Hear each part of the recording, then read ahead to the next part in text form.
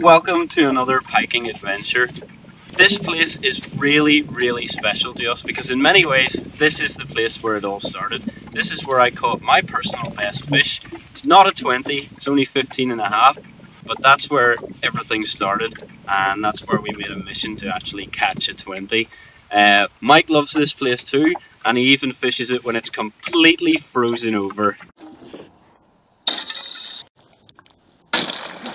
Look at this, it's like you'll so probably many see it in the swans. background. An army of about 80 or 70 or 80 swans. Like, this is literally where it all started for me. I'd fished various types of fishing over the years, but had never really predator angled, not for pike anyway. And Sam caught that fish that he was mentioning was his PB. It was an absolute stonker, but it was the very first pike that I'd ever seen caught. Hundreds of pike we've seen caught now.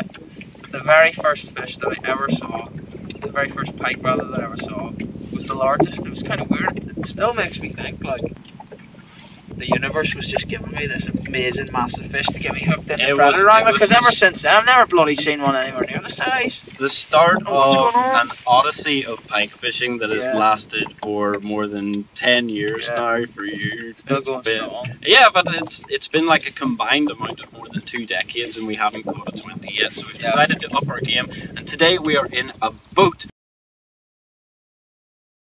Normally Mike and I fish from the bank, but this time we got offered the opportunity of a boat and we decided to take it. It gives you access to the areas that you won't have fished before and that other people won't have fished before. Just gives you more freedom, more mobility, as well. more confidence. Yeah. And it's an adventure, so it's great fun too. But when you're out on a boat, it's really important to wear a life jacket. Both Mike and I are wearing life jackets, even if you're a strong swimmer, even if it's summertime and it's 22 degrees. It is not summertime, and it is not 22 degrees, as evidenced by my limb sip and horrendous head cold.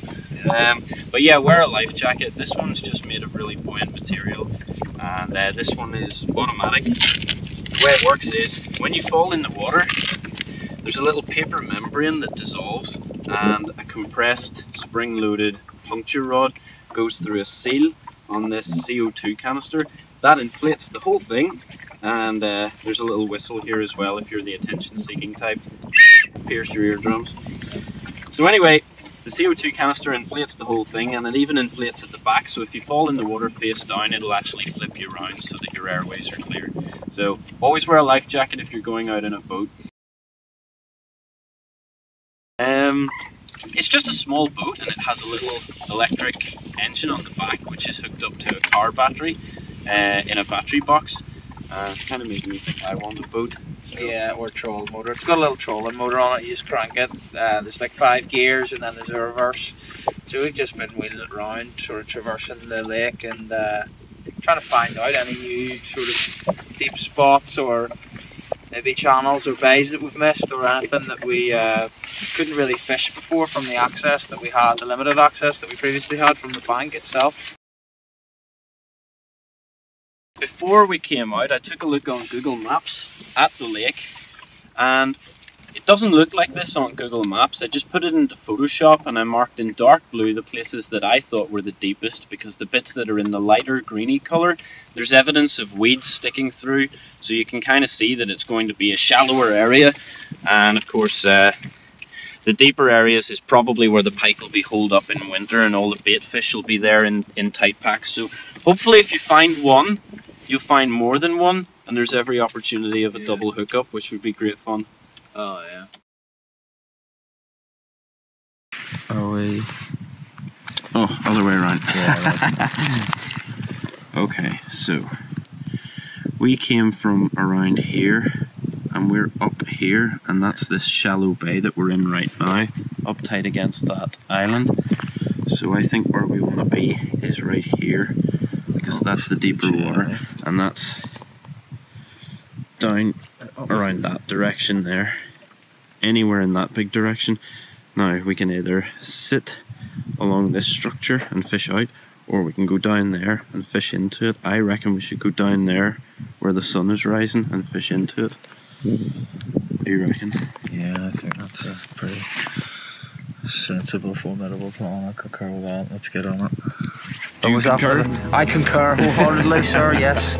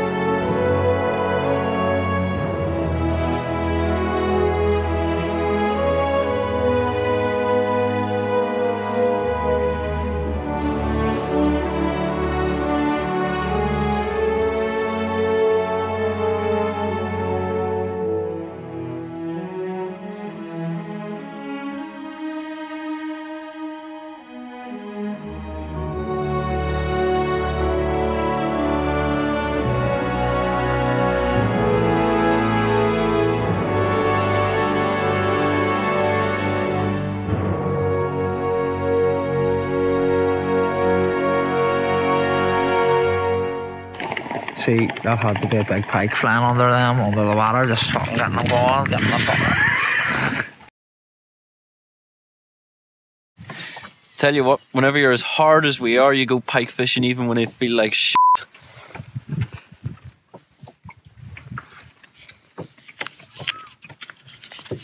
Get that in there. All over the seat box. Leave it a speed. Magic. An improper brew. I think it's probably time we told you what we're doing. So we've got a float fished bluey over here. What have you got out over here? I'm fishing with the submerged whole mackerel on the slider float, which is on the bottom, and then I've got another one which is on the bottom, which is a whole mackerel at the head for a bit of smelly oozage. First fish I've heard all day, just 12 o'clock, about 25 yards out. Just saw the dorsal and tail of a little pike, and then it went under the water, but I just cast out to the left and behind, so quickly retrieved then. I'm going to fire this out for the second time, see if it's still in the area. It was just right there. This is a dead bait? No, this is a jointed lure that I've got on. What lure is it? It's a Savage Gear 4-play lipped herring lure, it's called. I'm not sure what the colour pattern is, but it's a really gold reflective. I think it's actually a pike pattern in a trout body shape. I'll show you in a moment here. But if you can see, I'm not sure if you can see as it comes in, but it does have because there's several joins in the body. It does have a nice swimming action. Yeah, that's cool. And there's two different points. You can hook it underneath the lip, or you can hook it on the head, and it gives it a slightly different depth to swim at and a slightly different action as well. See, it's not like, see the way it can go straight and not much. If you go slow, sometimes it does nothing, like there, and then other times it swims a bit differently. But flip it out there, stalk that pike, big man. Let's do it.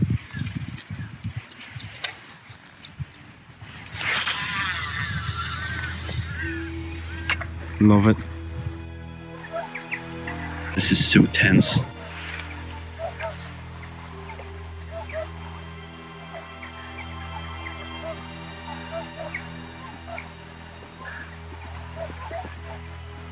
No joy.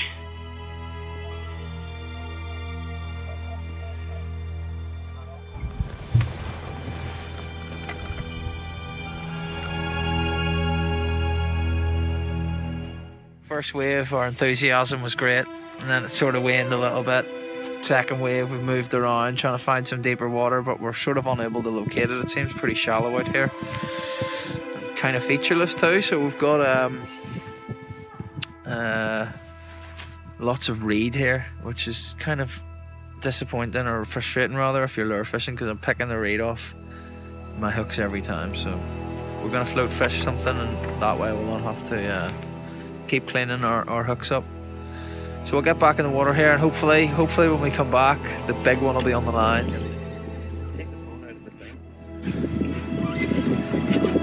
Okay, there we go. Managed to get the first fish. Excellent. It's not a big one, but it's very welcome. It's been out for a few hours now and nothing's happened. Yeah, it's more like 5 and a bit, so it's very welcome. This is just the buzz we need to get things started. Yeah, and hopefully, again, it's the fish turning onto the feed as well. Yeah. Lovely fish. It's not too bad, mate. That's a nice fish. It's a nice fish. Nicely hooked as well. Don't think that's too bad. I'm going to see if I can chin it in, but there's a flying treble there, so I've got to be really careful of that. Yeah. Just be careful in case she runs again, too. Got the anti-reverse off. Oh look, there's no fight out of them in these months, like. She could take off again. Yeah, but I mean, quite careful. Like I say, there's a flying treble there as well.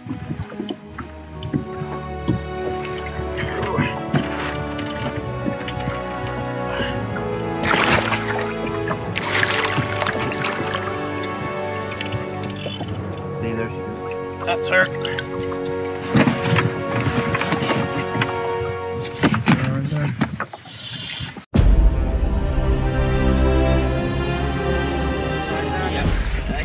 It's turning into an episode, Sam. This is a piking adventure. For the next fish comes in, mate. This is a piking adventure. Double hookups. Yes, double hookups. That's what it's all about. Awesome. Look at my scrapper scrapping. Look at yours, Kirkwood. Oh, I love it. I love it. Look at the scars. Let's hold them up nice and close. What a beautiful day. Sweet. Get your mug in there, mate. Fantastic. Give a kiss. Beautiful creature. Get it up to the lens there, mate. Look at this. That makes a piking adventure worthwhile. Okay, let's get them back in the net. We'll rest them for a bit and we'll do a double release. Evening sunshine Double release here, yeah. and a double release. Look. I can't see. There we go. Two beautiful creatures. That's unbelievable. One is a bit gnarly looking, Oh yeah, that's my favourite. and the other is pristine. Character. Oh no, the other one has a big scar too. Right. Double release.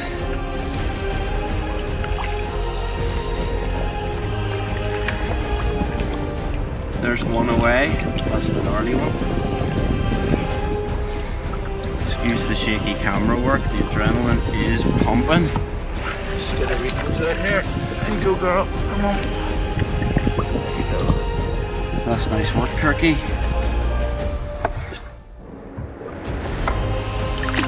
Love it, love it, love it. Well done. That's a pike for each of us, bro. Sweet. Nice. This is class. This is just great fun. Oh, it turned into it was a bit problematic there.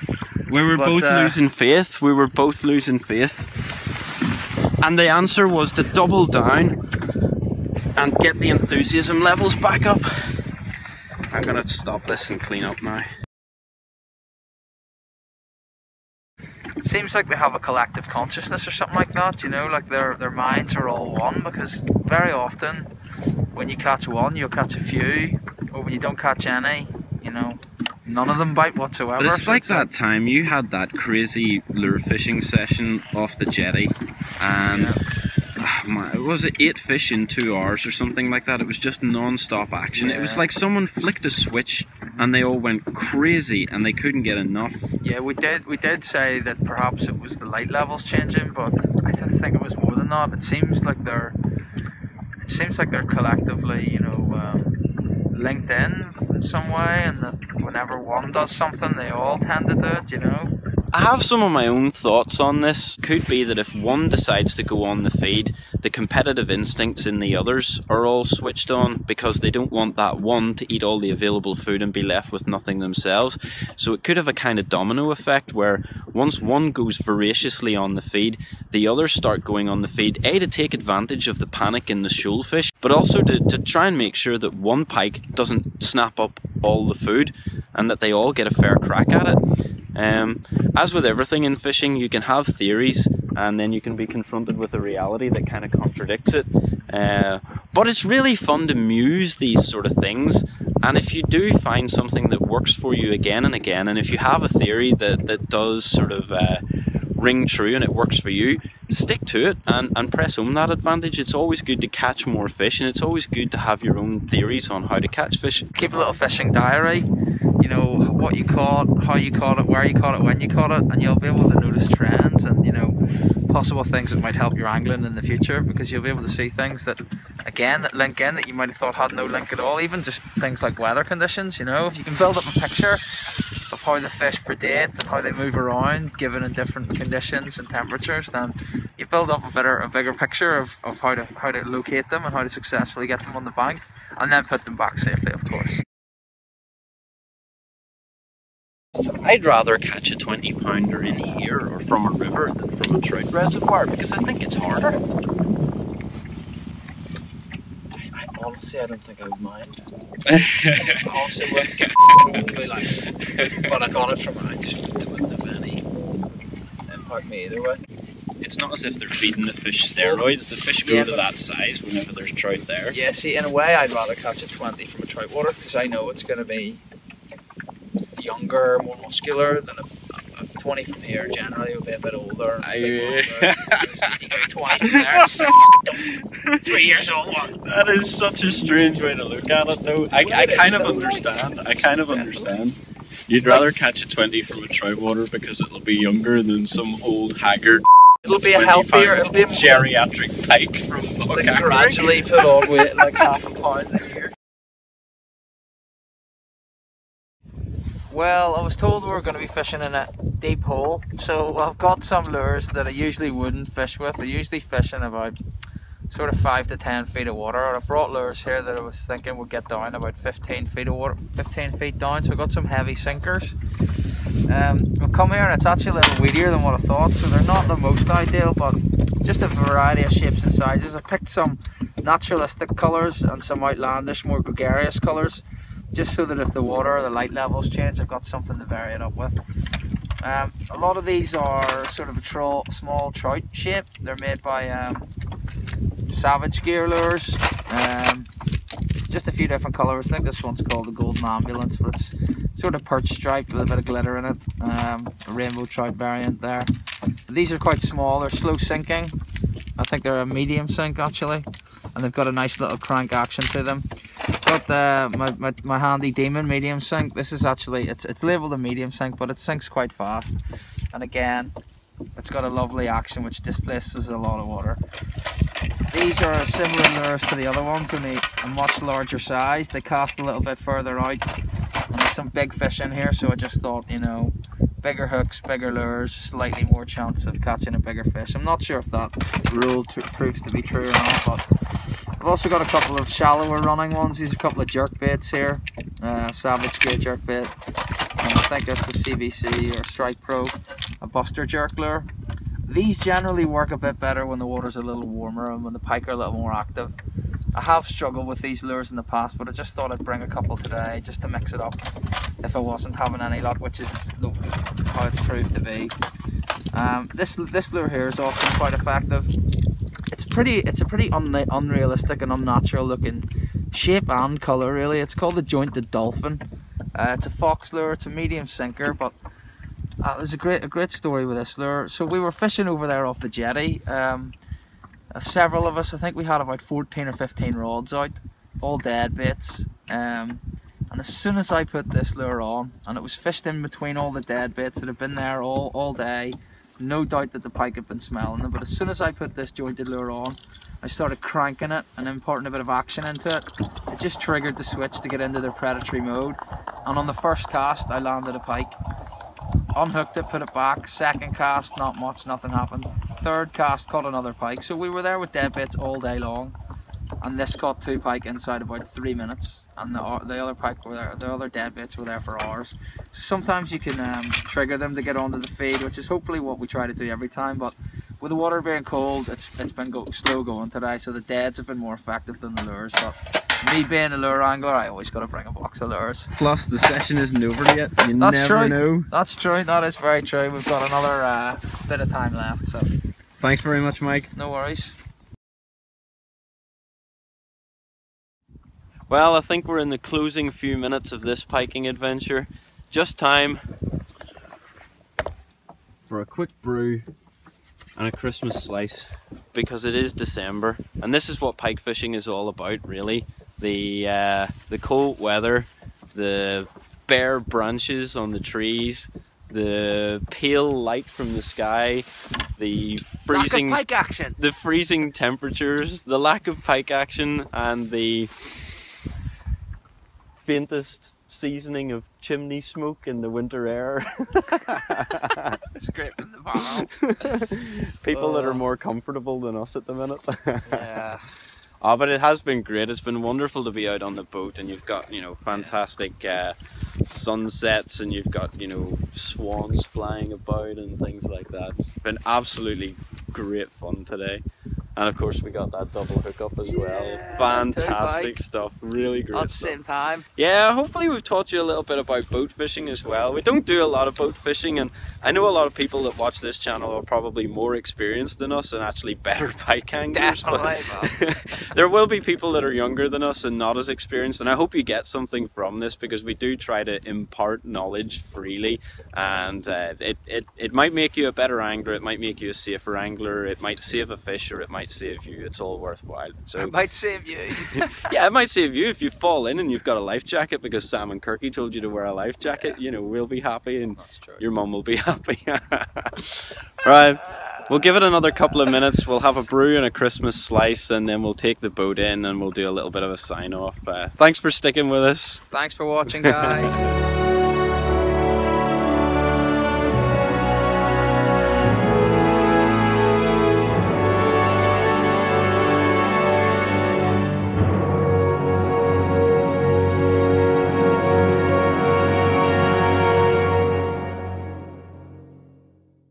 Oh yeah, I'd just like to do a quick shout out to all the boys at Tristan Kinnear Tree Surgery, in particular to Christoph, who's got a fishing competition on the 10th of December. Good luck, brother, tight lines. Sweet sign off.